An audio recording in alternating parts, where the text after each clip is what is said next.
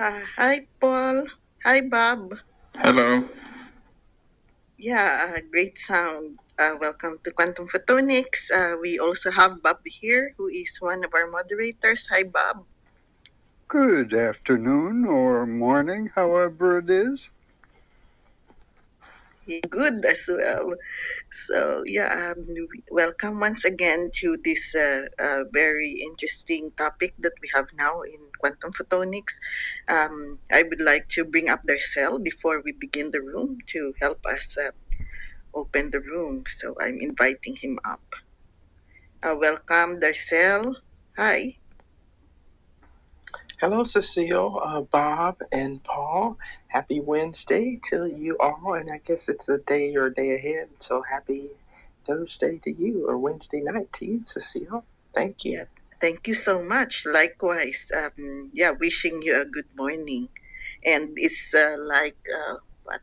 Is it a good afternoon for you, Paul, or evening? Yeah, it's afternoon, so it's almost 6 p.m. here. So good afternoon. Paul is in Netherlands, right? No, I'm in Sweden, in Stockholm. Sweden, yeah, in Stockholm. So anyway, this is the second time that Paul will be here, and we've got a very interesting topic. So we would now like to listen to the music of Darcel while we're waiting for more people to come in. Darcel always helps us open and close the rooms here in Quantum Photonics, plus many other jobs that are mysterious, aside from him being a filmmaker, a writer, and a composer. So, Darcel, thank you so much. Please welcome our start with your music. Absolutely. Here we go.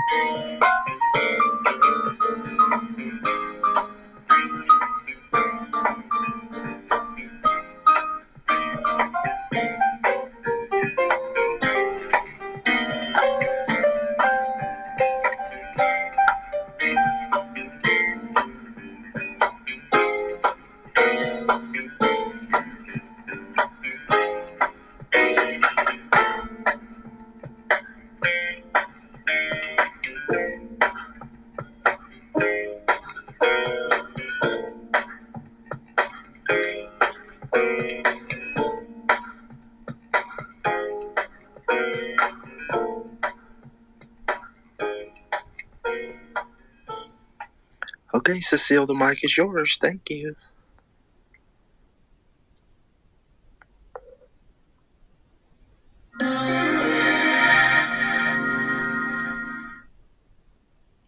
Welcome to Quantum Photonics. Thank you, Darcel, for sharing your great music to open the room today. So, we are very glad to have our recurring speaker. We are very honored to have Dr. Paul Petrus from Karolinska Institute. Dr. Petrus received his PhD in medicine, focusing on the crosstalk between the metabolism and epigenetics in the fat cells from the Karolinska Institute, 2019, and completed his postdoctoral training in circadian biology and metabolism at the University of California in Irvine. During his postdoc, he studied the mechanisms in which circadian clocks in different organs communicate using metabolic signals. Paul is currently an assistant professor at the Karolinska Institute, leading a group studying the role of circadian rhythms in the pathogenesis of mental and metabolic diseases. His research is funded by the Wenner Green Foundations and the Novo Nordisk Foundation. So I'm very proud to introduce to you our very special guest, Dr. Paul Petrus. Paul, hi, and welcome to Quantum Photonics. Hi, Cecile, and thank you very much for the introduction. I'm very glad to be back here and to get the opportunity to present the research and the concepts my group will focus on these coming years. I will give a short presentation about the topic and the concept that I'm interested in pursuing, and I'll leave plenty of time for the discussion and for the questions from the audience. So I really look forward to that. So my group is interested in understanding the link between metabolic dysfunction, such as obesity or diabetes, and the link to mental morbidities, such as depression. And we think that these perturbations are caused by, at least partially caused by, disruption of our internal biological rhythms, that is, circadian rhythms. And the reason I got interested in this topic is because, as Cecile introduced, I did my PhD studying metabolic disease, and I focused on fat cells. And I realized that what happens in the fat cell is very dependent on communication with the brain. So for instance, neurons innervate the fat cells and tell the fat cells when it's time to release the fat that they store inside of them. And the fat cells themselves, they secrete hormones such as leptin that signals back to the brain and regulate appetite. And also it is the brain that controls our behavior that the fat cells needs to comply with in order to maintain energy balance in our bodies. So after my PhD, I continued my research in the field of chronobiology, studying circadian rhythms. I also realized that the cause of metabolic disease is tightly linked with what happens in the brain, and that the brain is a very important organ controlling our metabolic health. So this is how I decided to, in my own lab, dig deeper into this and understand how mental health and metabolic health is connected to each other. So as probably everybody in the audience know, that obesity and mental disorders such as depression are one of our most prevalent causes for human suffering in the world. And compared to other diseases such as cardiovascular disease and cancer that are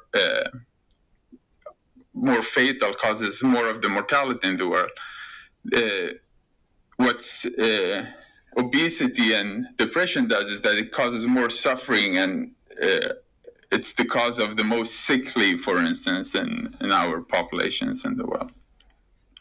And in fact, this is more relevant now after this COVID pandemic, because we've seen an increase in both these morbidities. So if you go to slide 2 in the presentation that I think Cecile have attached here, is that right, Cecile? It's available, or? Yeah. So on. It is. I just took a look at it and it looks great. Thanks, Doctor. Perfect. Thank you very much. So if you go to slide 2, you can see that there was already high prevalence of both obesity in the left graph and also depression and anxiety disorders on the right graph before the pandemic. But we've also seen an increase in both childhood obesity and also depression post-pandemic. And in fact, both these diseases are prevalent in very young ages. So if you look at depression, we see a peak in prevalence already at 25 years old, and individuals are 25 years old.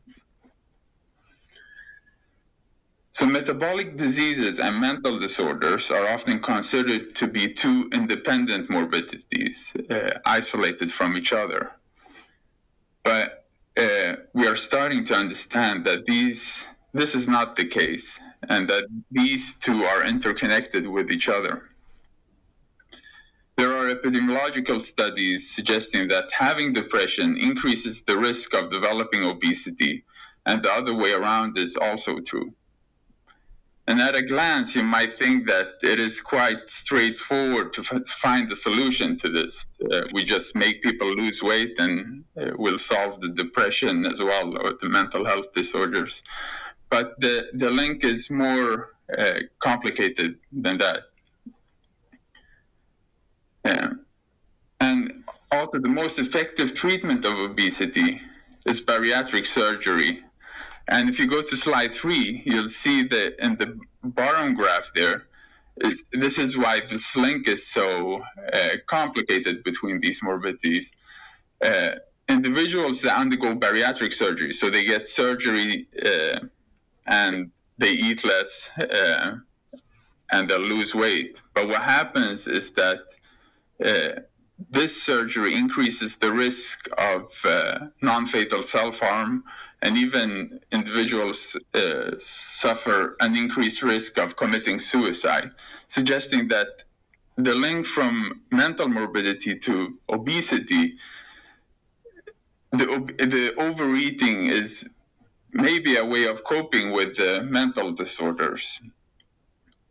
And if we look at the other way around, the cause of metabolic morbidity to mental morbidity, we see that it's not just individuals that are overweight or suffering from obesity that become mentally sick. The risk of getting depression increases with the number of risk factors you have when you suffer from obesity, so such as big waist circumference or high blood pressure or insulin resistance.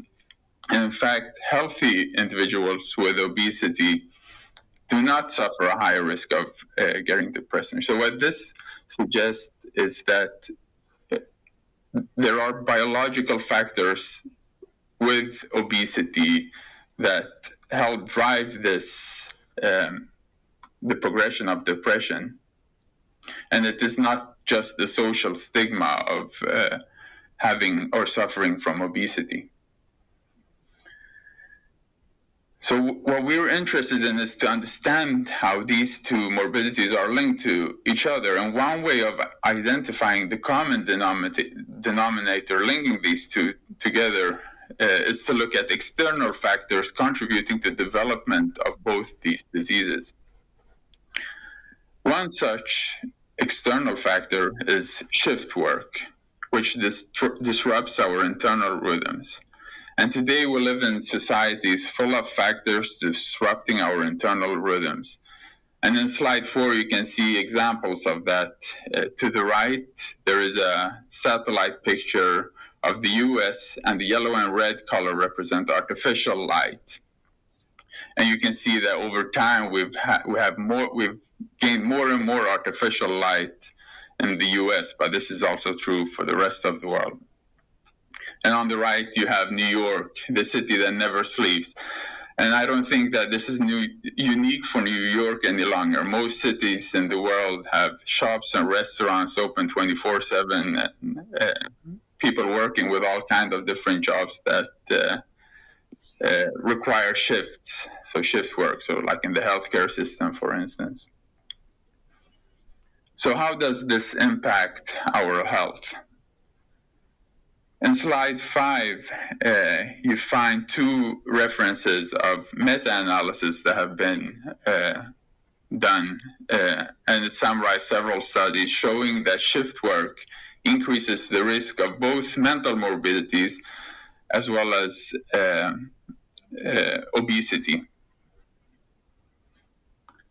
And if you look at mouse models, so to show that this is that shift work is a cause of both mental morbidity and obesity, you can look at mouse models. So you can simulate the jet lag or shift work paradigm in mice by alternating the light-dark cycles. So the mice would be active in the dark cycle. So by alternating this, you simulate shift work or jet lag. And you can see in slide 6 that mice that are exposed to this alternation and the light schedule gain substantially more weight. And this is true even if they eat the same amount of food as the mice that have consistent light-dark cycles. And what's interesting in this study that they did was that they also kept the availability for food in a third group to the same time point when it's supposed to be dark. And in these mice, they did not gain food. So this has implications for people who work, that have shift work, is that if you're forced to go to work late at night, try to keep your feeding schedule to your active phase. That is when it's light outside, so your real active phase. Don't shift your feeding when you're supposed to be asleep, is the take-home message. Likewise, jet lag experiments in mice causes depression. So if you go to the next slide, you'll see a reference for that as well. And in this study, they performed something called the forced swim test in mice that were exposed to these disrupted light-dark cycles. And in the forced swim test, what you do is you take a mouse and you put it in a pool, and the time that the mouse is immobile is a measure of how depressed it is. And you can see in the right graph there that mice that were exposed to disrupted light-dark cycles were more immobile, suggesting that jet lag or shift work causes depression. So the goal with our research is to understand which key processes that are involved in linking the circadian disruptions to metabolic and mental disorders. And we will focus on metabolism in my group. And in slide 8, you find circus plots representing temporal correlation of specific metabolites between organs. So you have the brain, different brain regions, you have the liver, the serum, the adipose tissue, the fat tissue, several organs. And you can see that each connection between the different tissues is a correlation between a tissue and a specific metabolite. And in the left white box, you can appreciate that high-fat diet feeding, which causes obesity, it leads to a large loss of correlations, suggesting that obesity causes a lost temporal coherence in circadian metabolic communication between organs.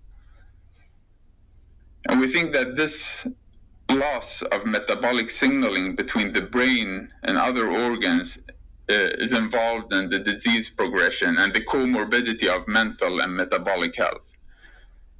And we want to find ways of targeting these pathways and develop new intervention that could be beneficial for individuals working shift or being exposed to jet lag reoccurringly.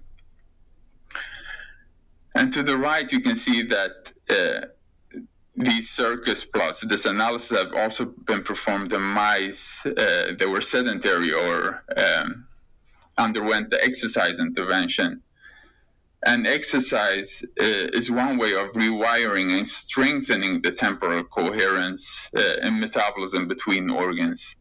And this information could also be mined and used to identify important pathways that could be targeted to treat metabolic and mental disease. So one follow-up question is, what does the metabolite do in the target tissue? And this is also something that we're interested in. And how do they regulate the function in the target tissue? There are, of course, many mechanisms involved, but one mechanism that I find particularly fascinating is epigenetics. So epi it means in Latin on top, and genetics are our genome, so the genes. So it means on top of the genome. So the definition of epigenetics is a process in which the DNA or genome is modified without changing the actual code. So no mutation, but modifications on top of the gene. And DNA is wrapped around proteins called histones. And these histones can be modified, which results in an altered 3D structure of the DNA, which allows specific genes to be expressed and other to be repressed. And metabolites, the chemistry in our body and the breakdown of nutrients, these byproducts or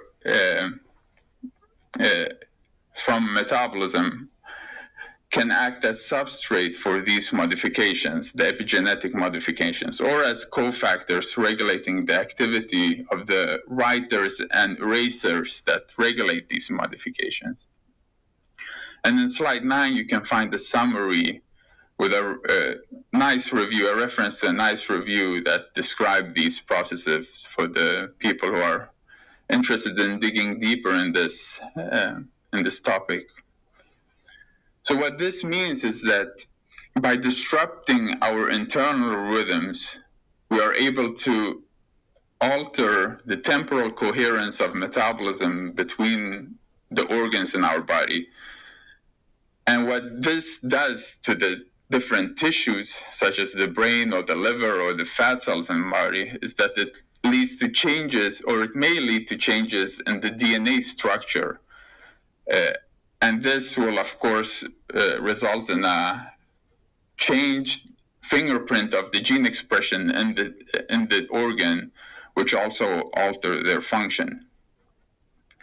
So this is the mechanisms we will study in my group to understand how circadian rhythms are linked to metabolic and mental health. And now I'm happy to discuss this further with you and to answer your questions. And thank you very much for your attention. Yeah, thank you so much, Paul. We also welcome Shara here on stage and Tamar, who joined us.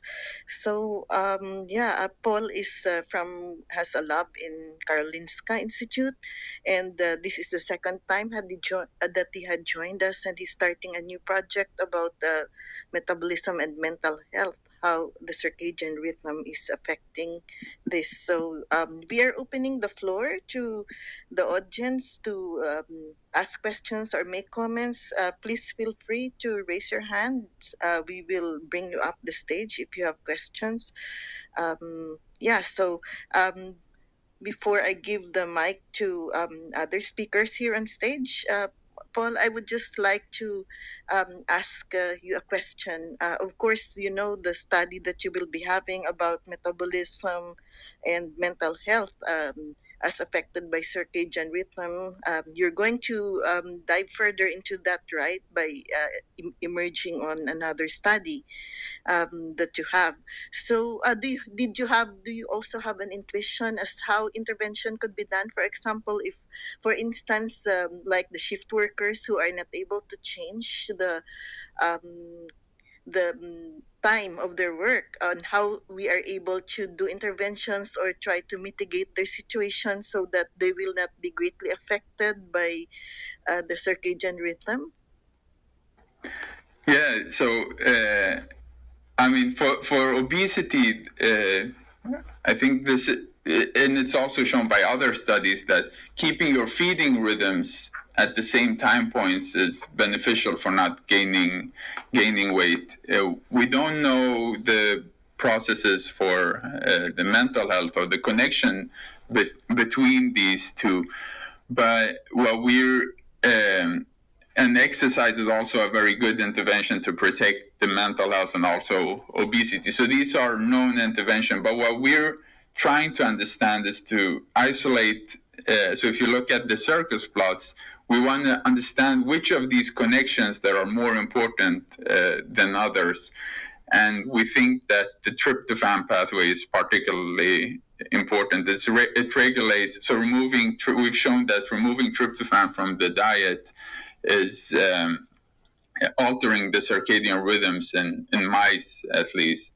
And there is also studies, actually also from Karolinska Institute, that shown that a well-exercised or a healthy muscle is metabolizing tryptophan in a different way, so that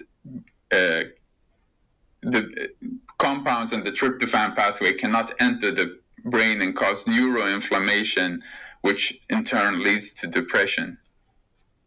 So we think that the tryptophan pathway is interesting, but we're also interested in finding other specific metabolic pathways that one could target specifically in individuals that work, have shift works that are forced to work at specific times, to sort of try to rewire their metabolism back so that it's coherent between the different tissues. Yeah, thank you. Maybe later on I will ask you about your comment on intermittent fasting. And another thing, that's why I'm asking these questions about shift workers, because as you know, in Asia, for example, like in the Philippines, we have an office who is doing business process outsourcing, and basically they are 24 hours and there are different shifts. And so it has an impact on how employers are also trying to take care of the well-being of their employees. And basically, since there are different time zones, they have to go 24 hours. And yeah, also in the production lines as well. So it has an impact as well as to how the insurance system would be able to deal with the insurance. So I think your study will be very important on that.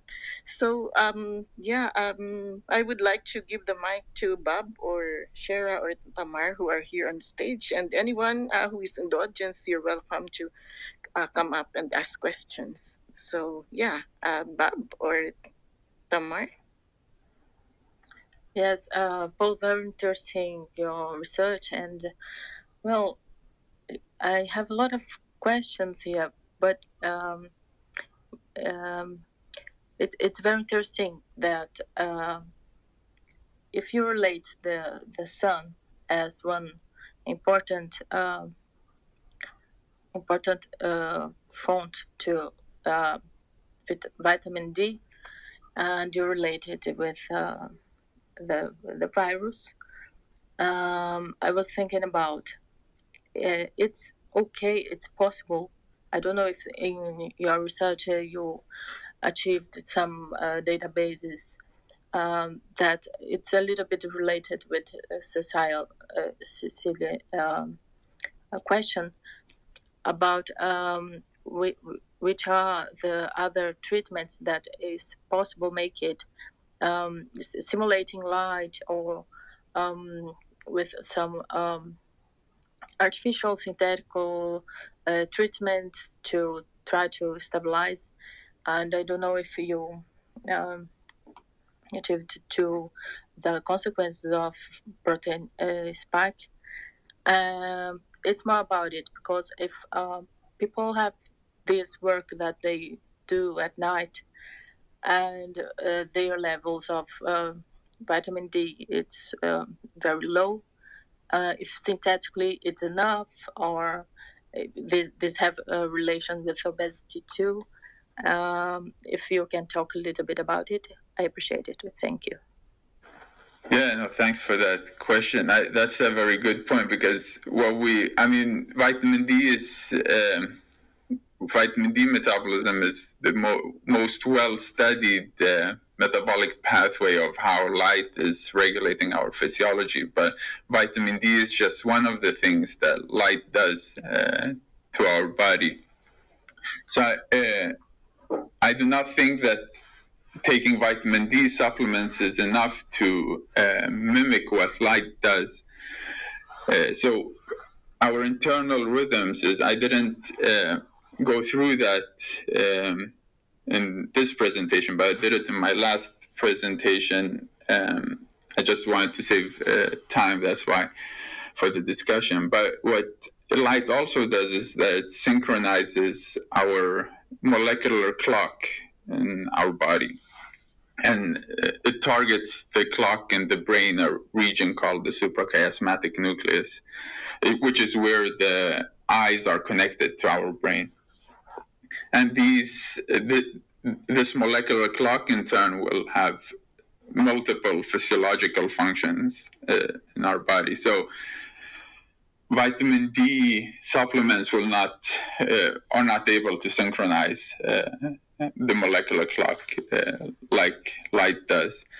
And also another external factor, also linked to Cecile's question or comment about intermittent fasting, another potent synchronizer of our internal clocks is food intake. So food is able to synchronize our internal clock as well.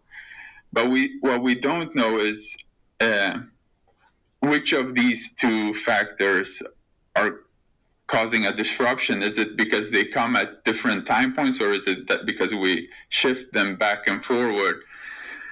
So that is something we're interested in dissecting. There is evidence from this reference that I have in my presentation by other references as well, that keeping the feeding window at the same time every day will be beneficial. So if you're forced of going to work at night, try to not eat during that shift, and then go and eat breakfast before you go to bed and take a nap and start your day over again, and keep a consistent feeding intake.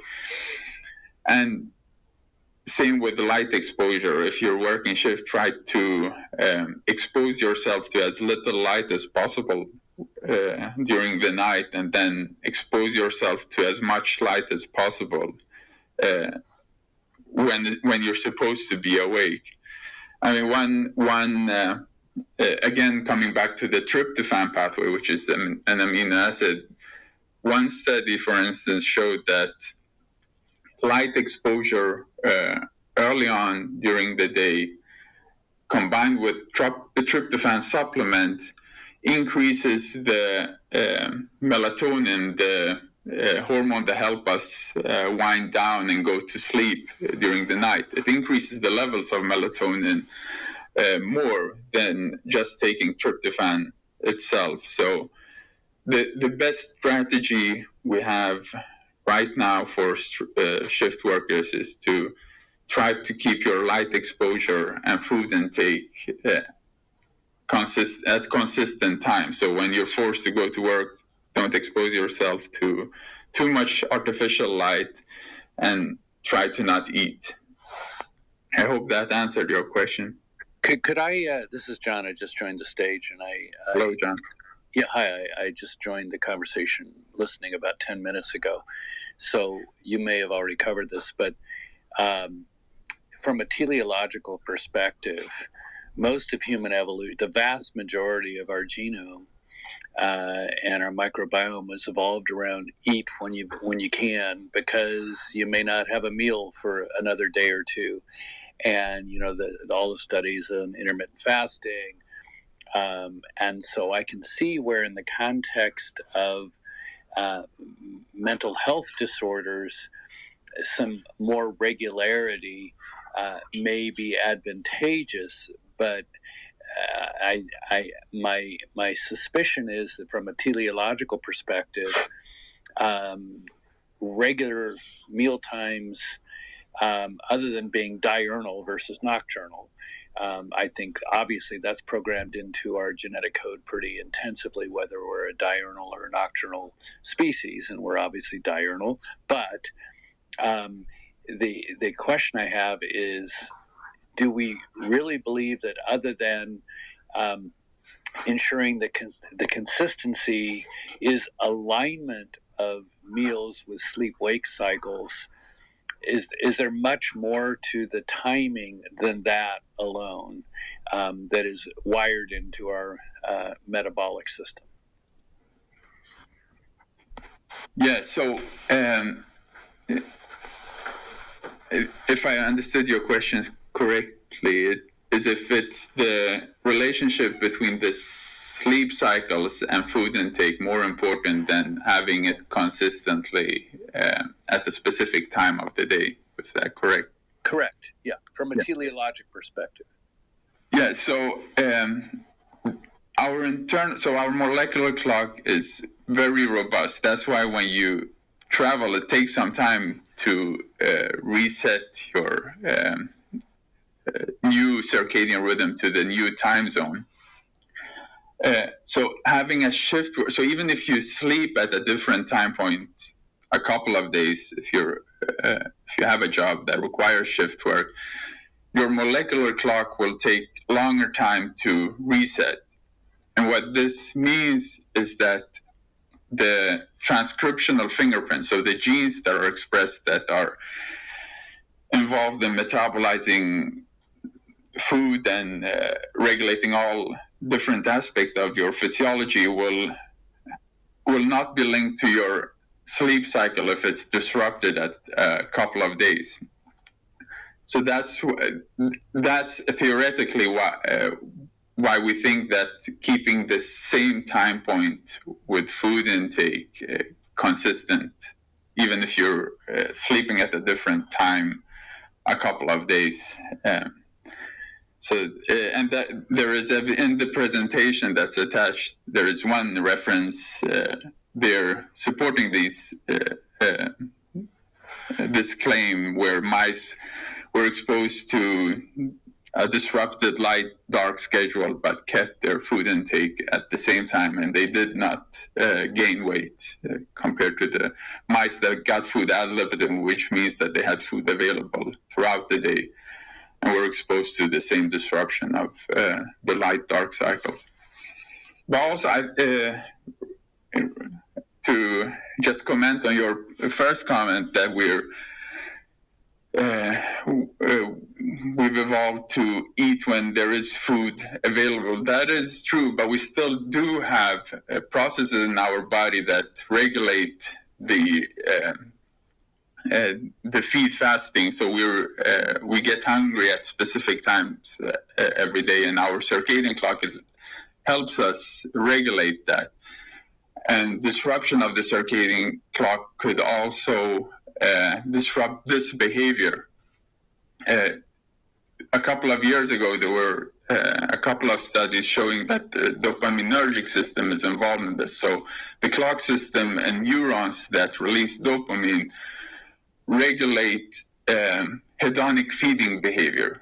And right now, so we eat not because we're hungry, but because we want to feel pleasure. And now we have so much food that gives us pleasure in our society. So maybe that process is disrupted in our brains. And that's one of the reasons why our circadian clock might be disrupted by this environment that we've created, the societies that we live in. Yeah, so we have here on stage Jose and also Ryan. Welcome on stage. So I have a question later in behalf of Ryan. So also later on, I will request Bob to read some questions that are in the room chat. I have invited Alma and also Jessica, but maybe they could not come up. So I will ask Bob to read it later. In the meantime, Jose, you are on stage. Would you like to speak? Yes, thank you, Cecile. Well, unfortunately, I haven't been here since the beginning. I don't know if you have already talking about this, but I have a question, and my question is, there are disparities between countries where are located in the equatorial line and other countries, because I was listening you talking about the internal clock and how it works with the sun, I mean with the light and the dark. And so I don't know if there are studies that show this difference or not, or there are not so much big difference. I mean with metabolic and mental disorders. Thank you. Yeah, I mean, I live in Sweden, which is very high up north, and you can, there is definitely fluctuations in people's mood in the different seasons of the year. And there is also studies showing that the prevalence of suicide increase actually when it's starting to get light again, when it's been dark for a while, and then starting, so around spring here in Sweden, there is an increase in the rate of suicide. So yeah, there is some evidence that suggests that this is it is probably healthier to live near the equator and have consistent light-dark cycles compared to the shifts in the light-dark cycles that we experience here up in the north and in countries that are very low down south. Yeah. All right, thank you so much. Thanks. Thank you, Jose. So Alma is here now on stage. I don't know, Ryan, if you want to ask a question. Well, before we go to Alma, I just want to ask you, Paul, earlier, if I think you mentioned something about the effect of the circadian rhythm in diabetes. Can you elaborate more? Yeah, so what we've seen is that shift workers and disruption of the circadian clock increases the risk of developing diabetes. And diabetes is a problem with metabolizing glucose, and the circadian clock is tightly linked with metabolism.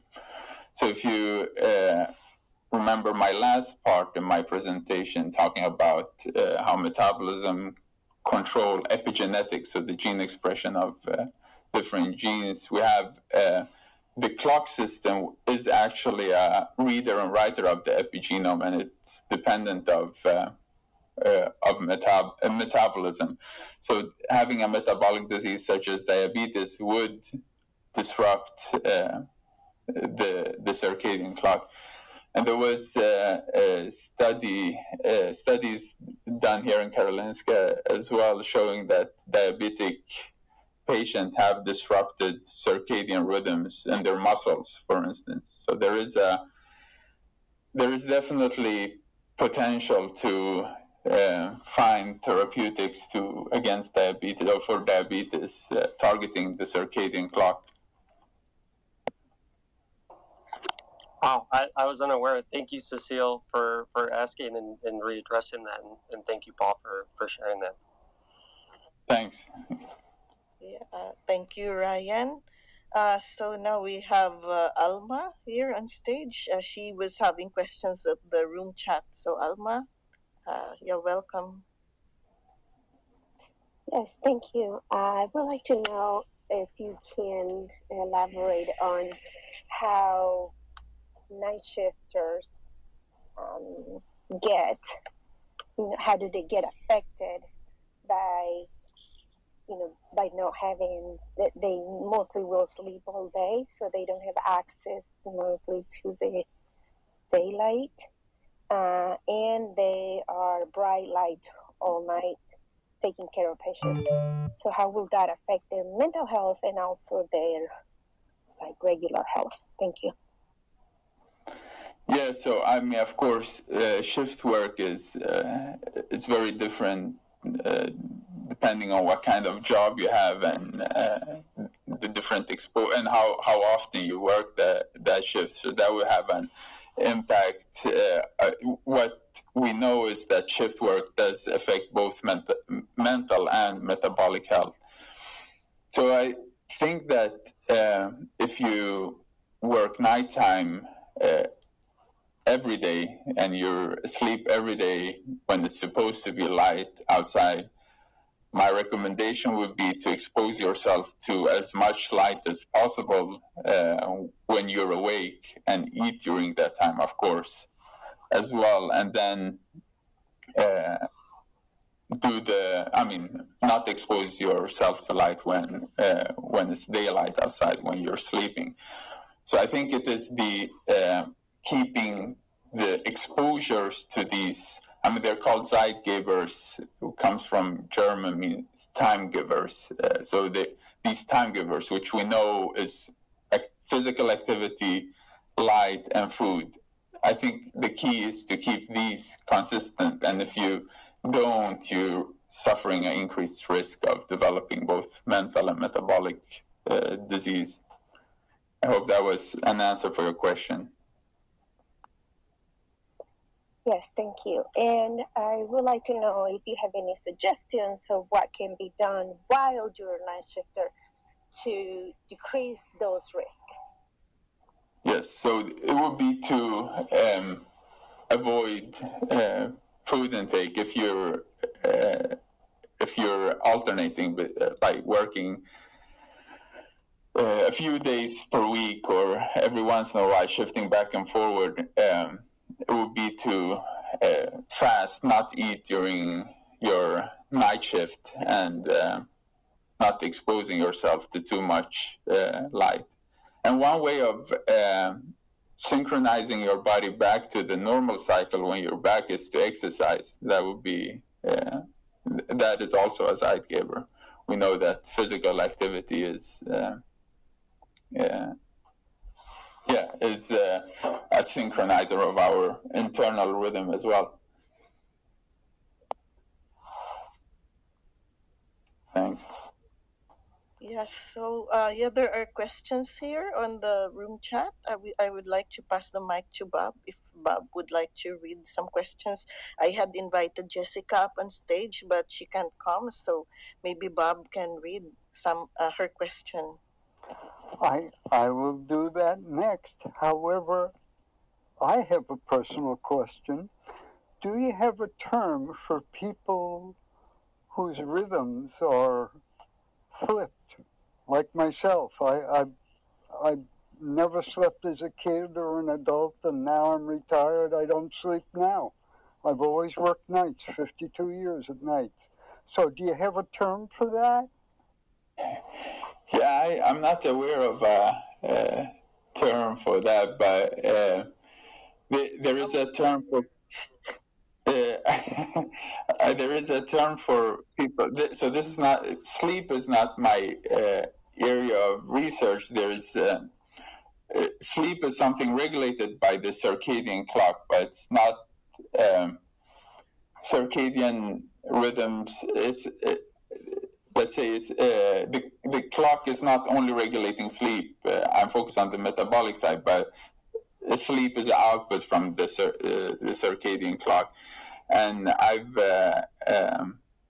talked to a researcher that studied sleep, and she's specifically interested in so-called short sleepers, people that don't need that much sleep, and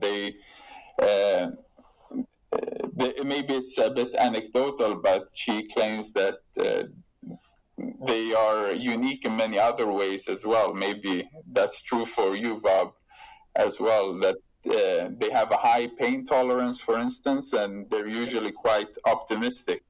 I don't know if it's true for you as well. Maybe you're just a short sleeper. All of the above is true for me. Last night, 3 hours, that's about average.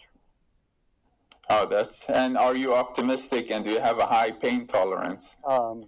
Absolutely. I've had 2,000 stitches. Okay. Yeah. So and she studies the genetics behind it. So she thinks it's inherited. It's genetic. I don't know if maybe do you have parents that were similar that slept little? Not at all. Okay. Yeah. So yeah, short sleepers. You could look into that and read more about it. So I don't want to hijack the content for my purposes. So I do have a couple of things in the back channel that I wanted to roll out if this is a good time. Yeah. Okay. So from the Water Fast Warrior, the question: does circadian rhythm impact glyphatic system function? Yes. So there is a research. Now I forgot her name, but yeah, there is a research group that studies that specifically, the circadian regulation of the glymphatic system. So yeah, I think that it's maybe difficult to separate that from sleep, because sleep is important for the glymphatic system as well. But yeah, there is a link there, definitely. Okay, so the next question comes from Sala. Is there melatonin without an assistant like magnesium effective?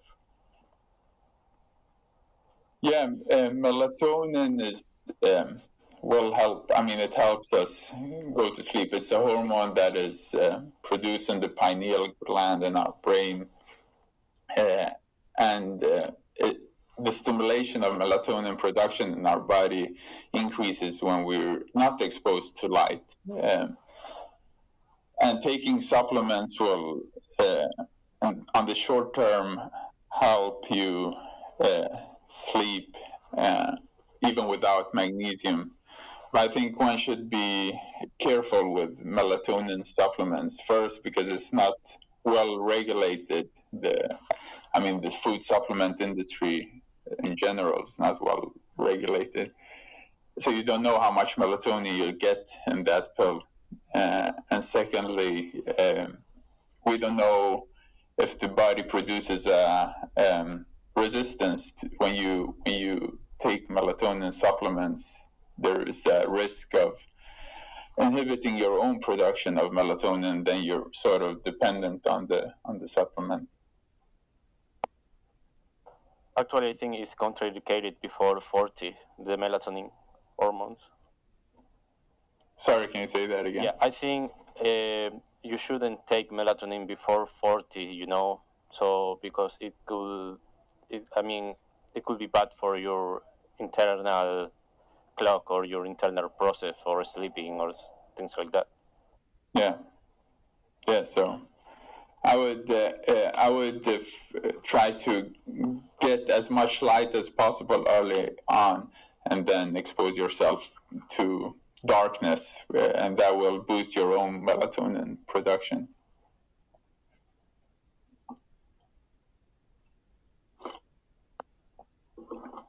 So I want to step back at this point and recognize LT, who might have a question for you. I do. Thank you, Bob, for having me up, Cecile, and of course, the speaker, Paul. You always put up good rooms and topics. My question relates to, yes, circadian rhythm is definitely, but the recognized and slighted people, like Bob, is one extreme, so probably adapt well. And my question related to population genetic point of view. Does people in what do you call that? You bring up Sweden, right? Sweden? Correct. Sweden? Yeah. So they have a much longer exposure.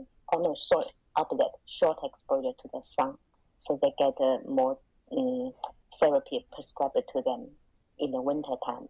So winter blue relates. So is there any genetic, like I sent you your panel because I came a little bit late. I'm sorry, I missed. You have a long list.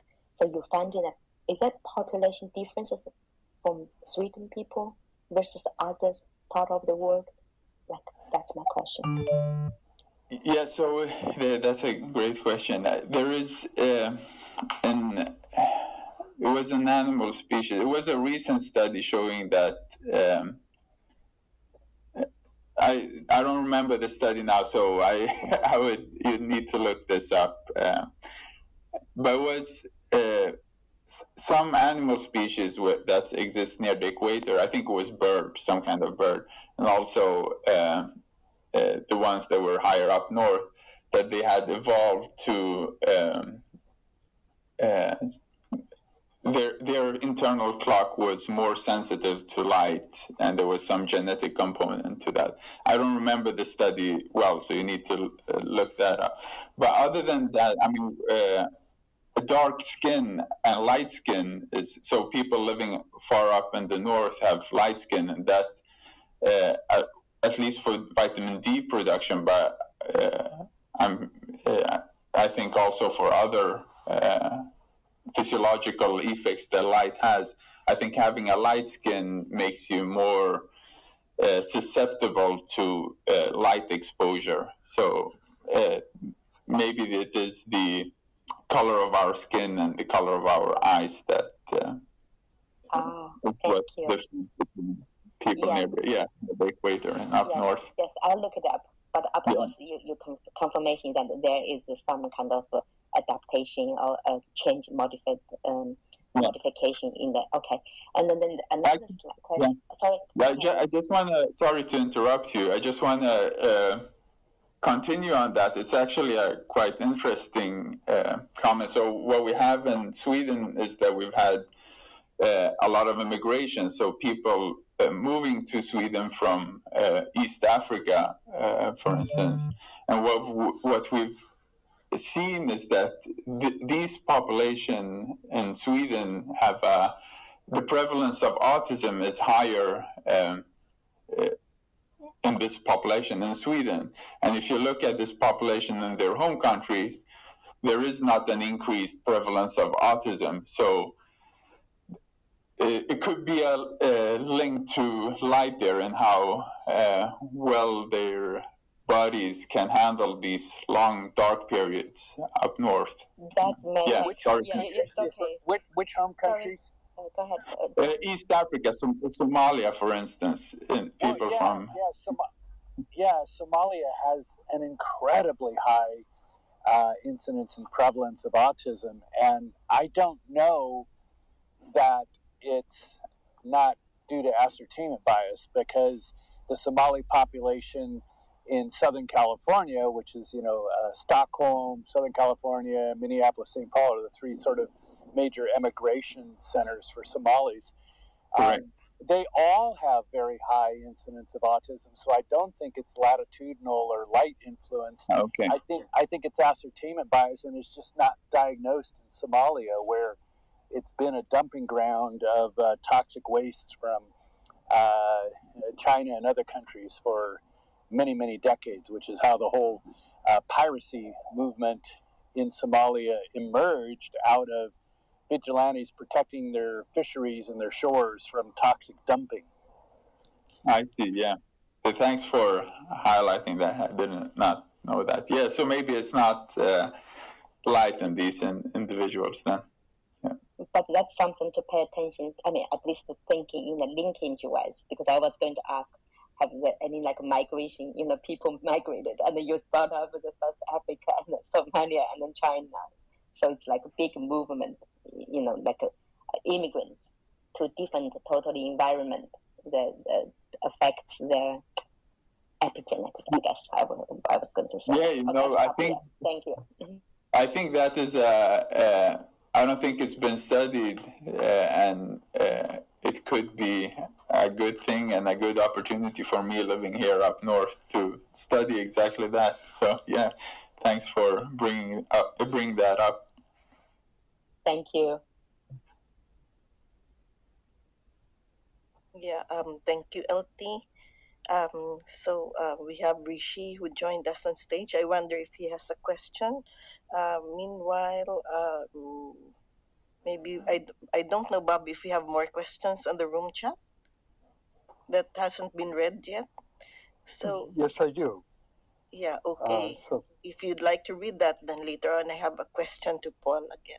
Thank you. Okay. Let me see. I'm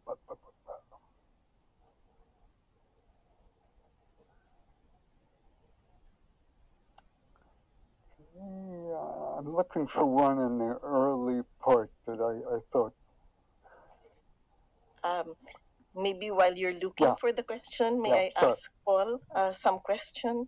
Paul, do you think that what is the effect of, I think we discussed it in the previous room, but I would like to recall what is the effect of the circadian rhythm in the different organs that we have? Because I seem to have read that, they were observing maybe some liver organ that wherein it was prepared for transplant, and they were studying the effect of circadian rhythm on that. Do you have some, did you come across some information or study on that?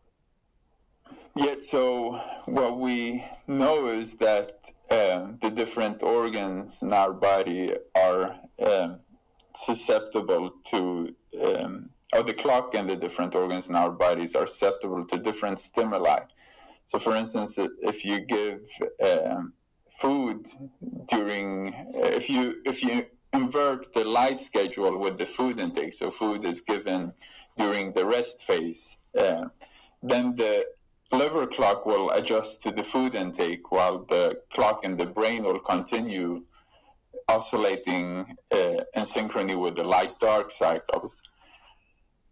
And many other organs will not be susceptible to food intake. And a recent study from a group in Israel showed that the liver clock is actually protecting organs in other bodies, the other organs in the body from these untimely food insults, one could say. So if you eat at the wrong time, the liver clock is supposed to be there and protect you, because what they did was that they knocked out, they deleted the clock in the liver, and what they saw was that other organs, such as the lung, the circadian clock over there started to synchronize to the food intake. So it is a very complicated network, I would say, but it's and we don't know if it's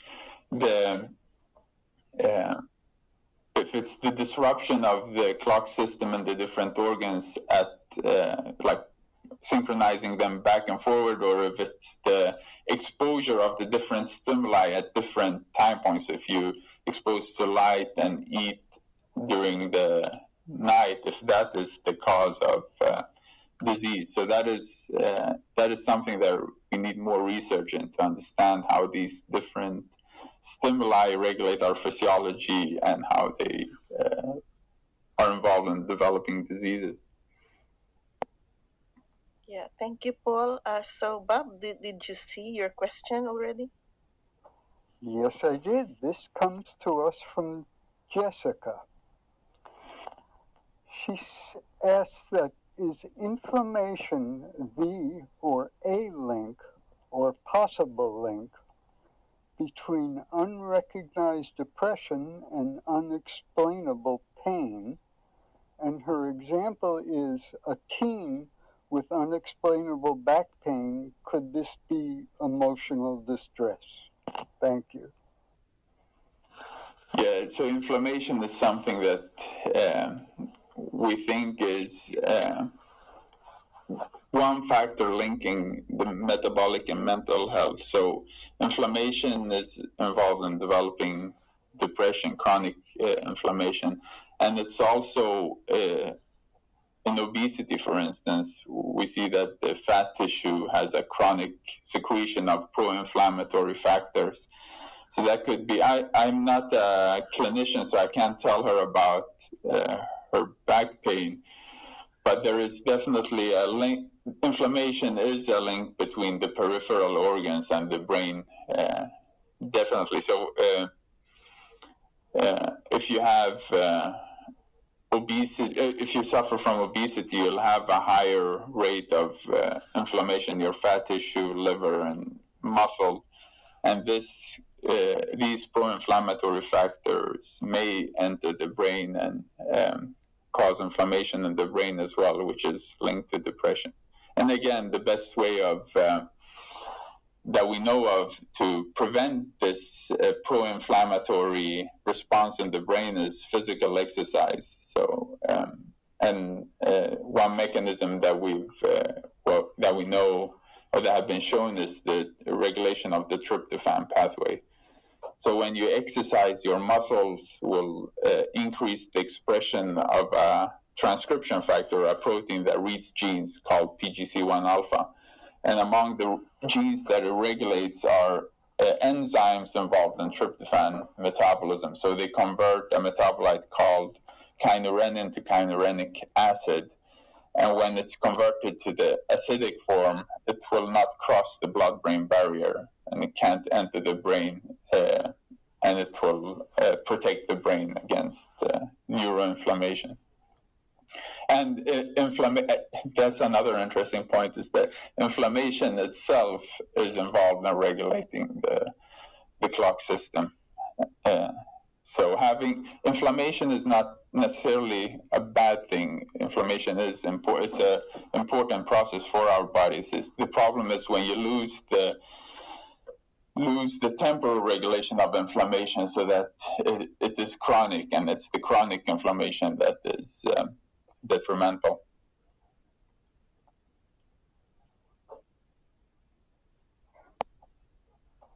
Thank you for that. Thank you. So we have Nama Club who raised his hand, but I don't know if he's on stage already. I tried to bring him up. Can you see him, Bob? Or Rishi, do you have a question first? Yes, I'd like to ask, do you have any suggestions for how we could better manage our circadian rhythms and eating cycles? For example, things like, I think, don't look at screens for half an hour before you go to bed because blue light disturbs your circadian rhythm. And if there's things that you might be able to teach us. Thank you. Yeah, so it goes back to the regular stuff. I know that it is difficult, especially if you work shift, to maintain that. Is what we know for sure is consistent light exposure, or the light-dark schedules, I would say, consistent feeding windows, and exercise. But this is something I really want to look into in my own research, is to identify the specific pathway, the central pathway, so that one could create specific interventions and maybe even personalized interventions where you could target the key pathways that are involved in regulating our circadian clock and circadian rhythms, and give these interventions, or even if it's drugs or interventions, to individuals that have a shift work. So this is something we're hoping to look into, but it's too early to say that something other than consistent food intake and light exposure and exercise is effective. I just had a comment for Nama. I'm not able to bring you up on stage. If you leave the room and come back in, it'll probably reset your status, and then we'll be able to do that. Thank you.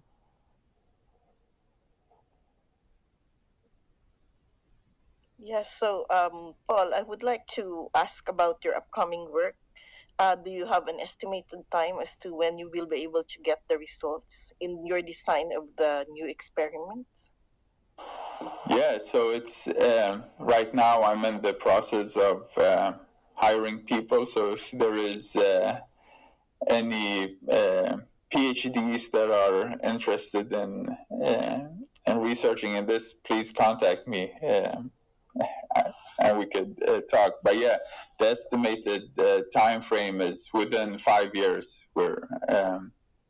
That's when we're hoping to getting these projects done. So I have a few projects. One focusing on how different stimuli like light exposure and food intake is regulating the mental health and metabolic health. And with that, it involves to identify the important pathways that are involved in this connection and manipulate them. Could I ask a question about any clocks and research in the renal domain? Is there any evidence that renal dysfunction leads to disruption of circadian rhythms that could further amplify and accelerate the progression of the underlying kidney disease, so it becomes a vicious cycle of dysrhythmia and progression of kidney disease? Are there any organ systems like the kidney where there's evidence for that? Yeah, that's a good question. I'm not aware about any studies showing the link to renal to kidneys or kidney dysfunction. The kidney or is where cortisol is released. So I'm sure that there would be links to circadian rhythms, but I can't think of any specific studies right now. May I ask another question? Yeah. Okay.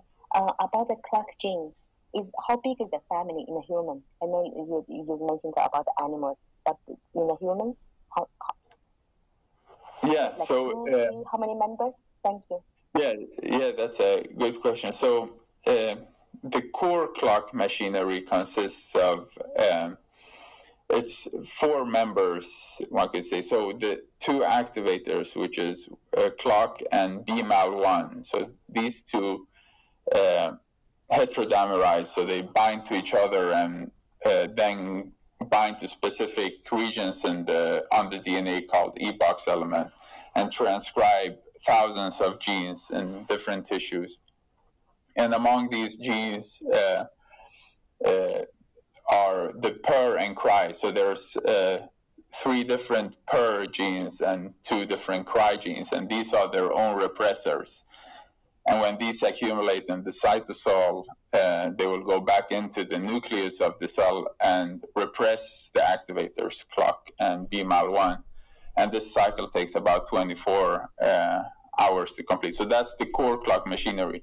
But then we have several other loops that's also involved in maintaining this. So we have the reverb, the roar protein, the roar genes. So there's several loops, and it's hundreds of genes involved in different aspects of circadian rhythms. But at its core, it's clock and BMAL1 and the CRY and PERS. So it's like 5, 6, right? You can a timer and yeah. Thank you. Yeah.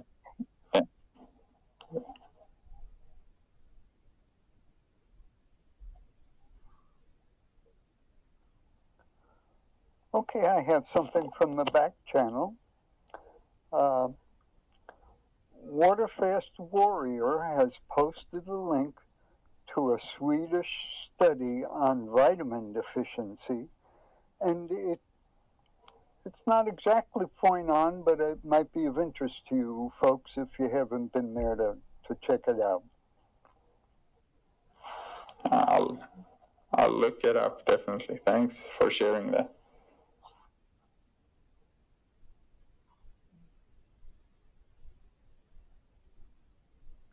So, Paul, do you think that one approach maybe of your study, or is there a study now that because basically we live in a 24-hour world, and sometimes if we could not avoid that, is there a way to mimic artificial light so that it has the effect of natural light? Yeah, I think there is.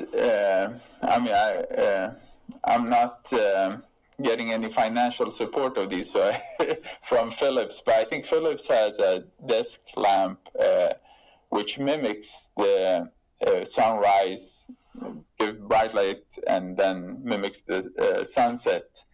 And this could be beneficial if you, like me, live up in the north, to have a lamp like that at your desk, or even if you live, in California, or where you have bright light. Many of us work in an office all day, and it could be a good way of to synchronize your internal rhythm by having a lamp like that. Here in Sweden, we also have rooms with light therapy, so you can go and pay a small fee and sit in a room with very bright lights.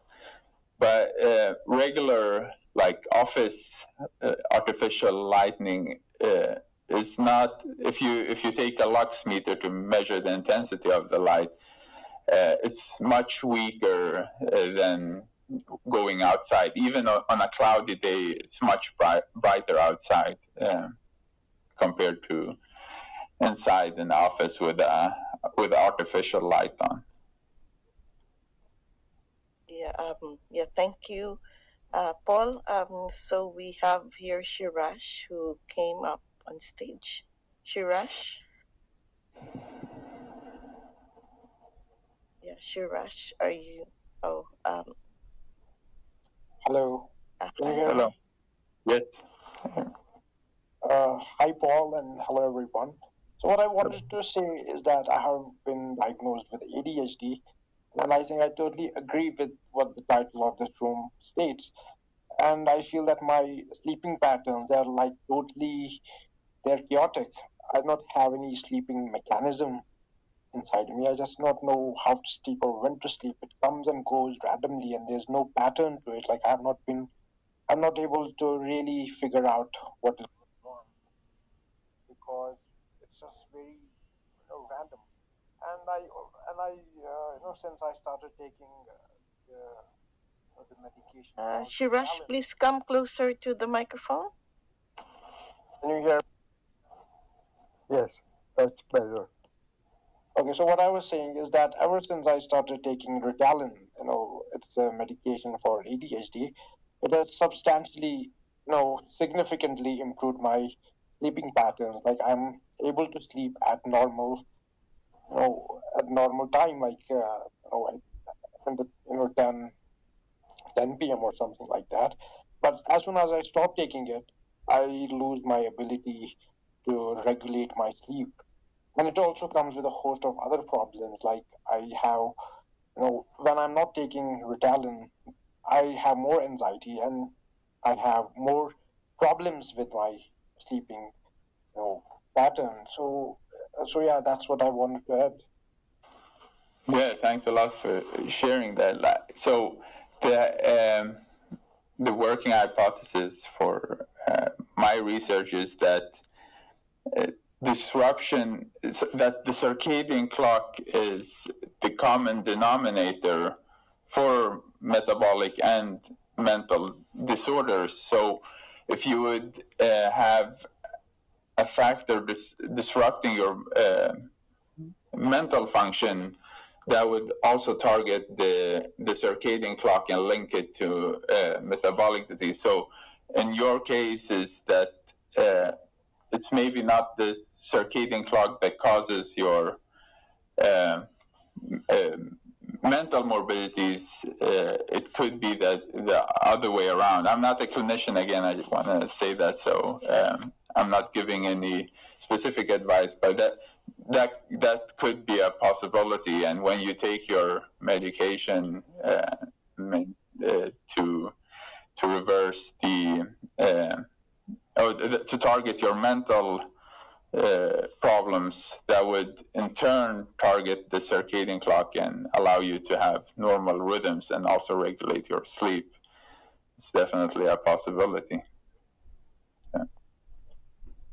There's also one thing, Paul, that I have observed is that if I'm getting into a lot of physical activity, like something that keeps me, that keeps my mind off the anxious thoughts, that I'm not diverting my mind towards a particularly anxious state, that I'm actively going out, doing swimming, going out with my friends, doing a lot of physical work, not having, not going inside my own mind. I find that that also is able to improve sleep. Any thoughts on that, or how that happens? Yeah, no, again, physical exercise, I think if you could take the health benefits that physical exercise does and put it in a pill, I think we would be able to get rid of most other medicines in the world. I don't think it's only that you get your mind off other things that when you exercise, the exercise has a physiological effect on your body, and this physiological effect would also be beneficial for your brain. And as I mentioned before, for instance, by reducing the inflammation in the brain, and that will in turn also have an impact on your circadian clock, your central clock in the brain, and possibly help with your sleeping schedules. Yeah, thanks again for sharing that.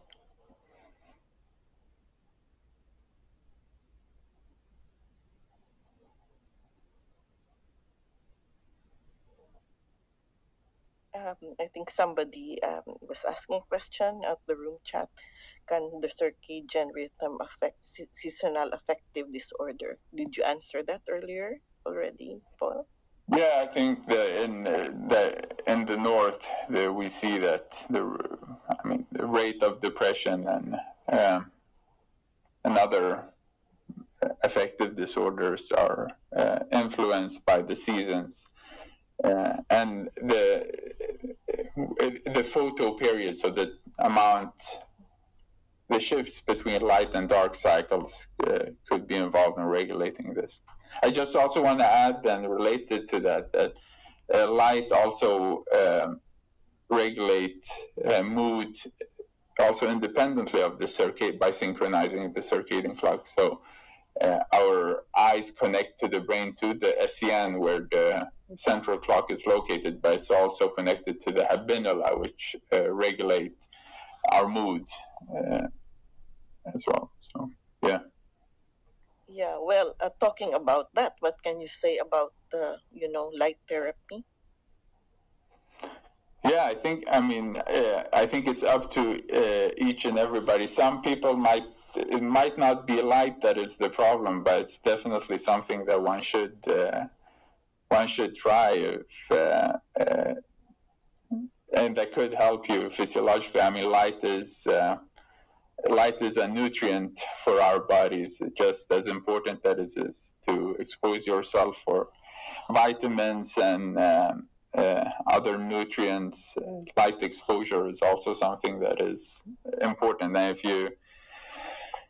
if you have health problems and you're also not exposed to enough light, maybe it's a good thing to try light therapy. If I could interject something here, there isn't a light. Light comes in different color temperatures, and certain wavelengths will affect you in one way and others not. So what I'm suggesting is, if you want to go after this, you want to have a light temperature. This is these Kelvin of 5600 or higher, like up to 6400. That will give you very, very close to what we experience as natural daylight. Whereas tungsten, the lower levels, they'll keep you up instead of put you to sleep. Yeah, no, that's I think the best way would be to, exactly like you said, Bob, mimic the colors that we see on sunrise and sunset. And also we do know that blue light, for instance, light in blue wavelengths is where our photoreceptors in the eye are most sensitive to, and that will there are potent synchronizers of our central clock. Okay, thanks for adding that, Bob.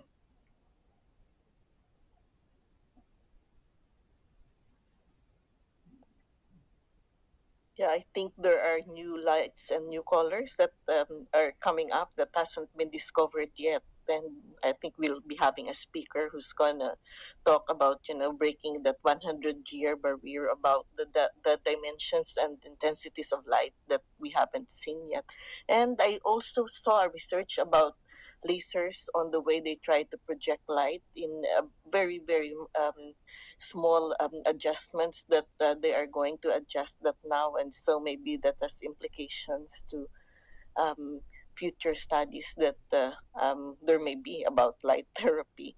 So I just also want to ask you, Paul, since you say that probably circadian rhythms will also affect depression, so collectively, especially now that among the many people, the Gen Z and the Gen A, there are millennials also, there are many depression cases, remarkable depression cases.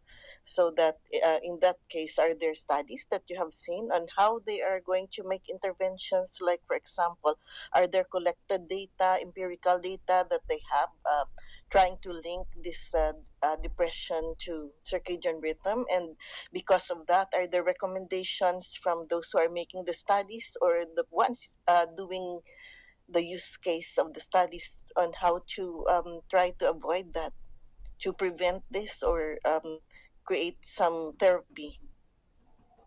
Yeah, so actually the research on disrupted circadian rhythms and depression is surprisingly underdeveloped. So there is a lot that needs to be done there that we don't know of. And when it comes to the younger population as well, what is the causing factor in these populations, and how much does disruption of circadian rhythmicity contribute? We don't know. We need to understand this. We know that shift work, and this was, recently well summarized in a meta-analysis, that shift work is disrupting for our mental health and depression, and it's something that, we need more research there. That's what the answer is. Yeah, thank you so much. Because I was thinking that, of course, usually what is being accused is that, of course, our societies are exposed to more light. And what are these kinds of light? These are phones and probably maybe, video games, which is prevalent, among the younger population and even to us. And usually these are blamed for suicide or depression that's happening. But what is the real cause of this depression? I'm just, it's just something that came up to my mind. Is it because we are more exposed to light, or is it because we have so many activities going on in our brain where we are being stimulated by these exposures? And yeah, that's what I'm thinking. If connected to that, if light has an effect actually, which is disrupting our circadian rhythm. So I think they deserve some kind of study, because it will create a very important intervention. As you see, a lot of universities who are the drugstores of the universities are running out of medicines. If you go to the drugstores near the universities, they always run out of medicines for depression. So they say, of course, this is like a modern epidemic. But however, what is really the cause of that? Yeah, no, I think that's a very good point. So is it when adolescents look in their phone and in social media? The environment for humans is much more complex than what we can do in mice, in controlled mice. So we don't know if it is the activity in social media, like you said, or if it's the light from the phone, or maybe both that causes the depression. But so that's why it is a good thing that we have these animal models that we can study these in, and then we could isolate what is the effect of light specifically. And going back to Bob's comment about different colors, I mean, this hasn't been done, so we don't know how does different wavelengths of light, how does that affect our mood? If you're just exposed to one color and not the other, does that affect your brain differently? So I have a lot of work to do. We can say that. Cecile, I got very interested in a collection of articles that I came across a few years ago that said that the genes that we ended up with through mating with Neanderthals over 100,000 years ago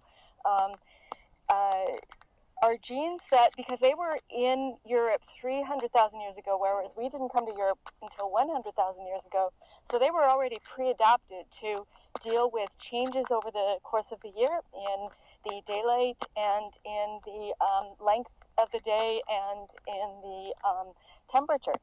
And so these genes cause us to become readying ourselves at a certain level to deal with and conquer these kinds of environmental rhythms that have to do that were present in the European environment, that were not present in the African environment from which they had come, and over the course of because of the environmental changes that we've made, so because we can control our day length, because we can control the concentration of light and how it's dispersed over the year by just turning lights off and on in an environment, and just keeping a light on at night, and not going just to bed when it gets dark, and not being in tune with the rhythms of the day, but just artificially manipulating our environments and also in controlling the temperature to make it uniform all year. And so what they have evidence is that it's these genes that predispose us to depression, but the depression is not present unless we are artificially manipulating our environment in these ways. And what they argued is that for people who are of pure African descent, they do not have any genes, and so they do not have any of these genes pre-adapted them for sort of conquering these, and coping with and dealing with and readying themselves for these changes over the course of the year. And so, ironically, I live in Canada, and it does seem to me, just anecdotally, that the people who don't seem to get into depression, they get cold in the winter, but they don't seem to get depressed. It is, the people that I know that are of African descent. Now, that's just neither here nor there. But yeah, there is some scientific evidence for this, that is the root cause of it. And because we are artificially manipulating our environments to a greater and greater degree all the time, that is what's and because we have these genes that we inherited through these matings with Neanderthals 100,000 years ago, that is the root cause of our depression. Thanks a lot for sharing that. I was not aware about these studies. I would love to read them. I don't know if you could share them in the chat maybe, or somewhere else. Gosh, I do not have those at hand. It was just something that, when you go down a rabbit's hole and one study leads to another. And so that was, gosh, it was about 4 years ago or something now that I went down that rabbit hole, so I don't know where they are, but I'm sure you could Google it and find it. I'll definitely try to find that. Thanks for sharing. Yeah, maybe it will be valuable, Lian, to Paul, because he has a 5-year target to finish his study on this. It will be contributory, maybe. Thank you. So we have Byron here on stage. Byron, welcome to the stage. Hello, y'all. Oh, hello. Please come near the mic. Well, then I may not be speaking. Hold on.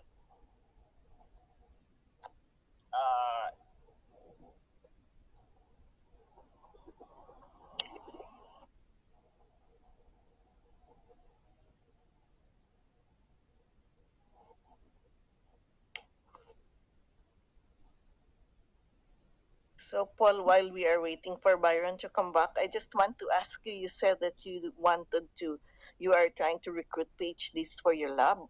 What are the qualifications of the PhDs that you want to recruit? And I just posted in the chat a reference to what Alma was, or what someone was talking about with respect to Neanderthal genes and depression. So I put that in the chat. Perfect. Thank you, John. Yeah, so the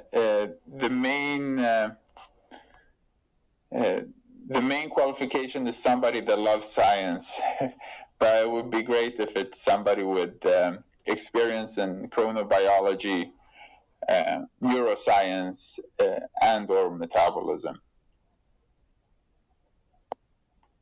Yeah, thank you. I'll spread the word. And yeah, we have Yellow. We have Byron again here on stage. Byron? Can y'all hear me now? Yeah. Awesome. All right. So I just had some feedback that I was gonna give. I'm a night owl. I have been for a very long time. Probably starting around puberty at least, if not before. Actually before, yeah. I used to stay up at night and watch the highway, watch the cars pass by on the highway. I guess that was probably about 6 years older, so maybe 5. So I'm a night owl. It's a natural thing. I've also developed an allergy to sunlight over the years through heat injuries and stuff like that, where I'm uncomfortable in the light anymore. Not only that, my eyes are highly photosensitive, where light affects me very greatly. In fact, I can become intoxicated walking through a art gallery or an art museum. If I spend too much time in an art museum, I can become intoxicated just from the different saturations of color. So I'm just dropping some of those on there just to let you know there may be some subtle complexities to this. I'm more comfortable. My eyes are more comfortable in moonlight. I have very good night vision, moonless or with the moon. It was something that was noticed from my troop leaders when I was in Scouts early on and exclamated upon. So there may be, and the reason I bring these up is because we as human species, we are also warlike, and the male population of the species has been traditionally sacrifices to combat, and so some of these genetic threads that may diversify our human genome may just not be in existence anymore, in a sense, because they were lost in battle before they had any children. So these are just some curiosities that I wanted to comment on, and I was wondering if you had any response to any of that I just dropped on there. No, this is the first time I hear anybody having a condition like that. I mean, we're as a species we are diurnal, but we do have night owls, but they usually don't stay up only when it's dark, but they just go to bed a little bit later. But of course there are extremes everywhere, like Bob sleeping 3 hours, and I'm not aware about any study that have shown this, but maybe there was some population in history that have been, or some groups of individuals that have been nocturnal human populations. So yeah, not that I'm aware of, but thanks for sharing. Byron, I had a question for you. Can you tie this to your circadian rhythm in some way? Yeah, I actually am healthier whenever I wake up about, let's just say, an hour or two before sunset, and like my normal depressive cycle. I have my depressive cycle. I like to wake up maybe about 5 or 6 in the evening and stay up till about 10 in the morning is what I prefer. Clubhouse hasn't been helping me with that. And I also I've got unfortunately I have like this hypervigilance trigger.